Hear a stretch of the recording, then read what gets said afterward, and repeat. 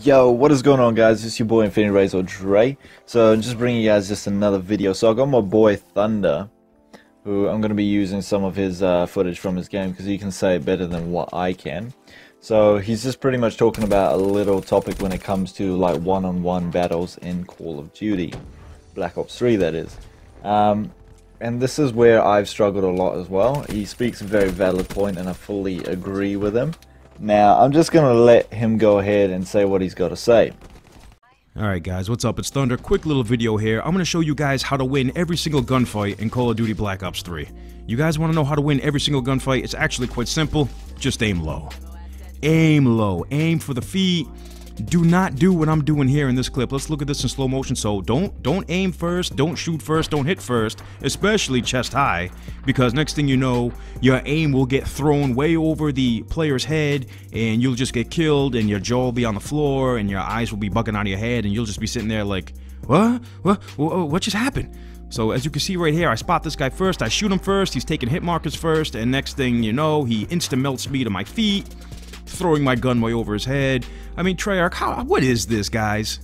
I mean, why do you punish players for having good aim and reward players for having shit aim?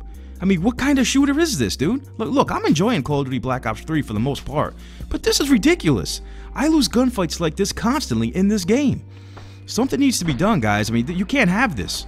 I mean, the clip speaks for itself, guys. What do you think? Drop down in the comment section. They said toughness was supposed to be built in here, but it's clearly not.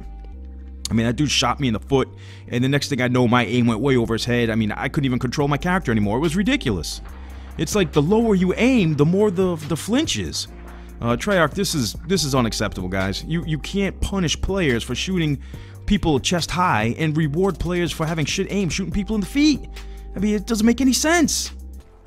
Alright, to be honest, the amount of times that I've lost one-on-one battles in a game, not talking about like 1v1s, but like one-on-one battles in like a TDM or Safeguard or something like that, due to the fact that I'm aiming for the head, is phenomenal. Like a lot of the times I'm sitting there and I'm going, how the hell did I lose that? The guy's shooting at my waist or, you know, lower, and I'm shooting at his head, but I lose. I get hit markers to the head, but I still lose the battle.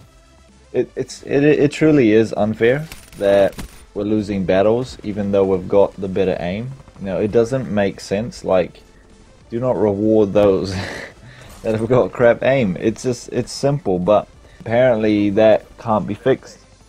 You know, apparently the whole view kick or whatever you call it is, where there's recoil when you get shot.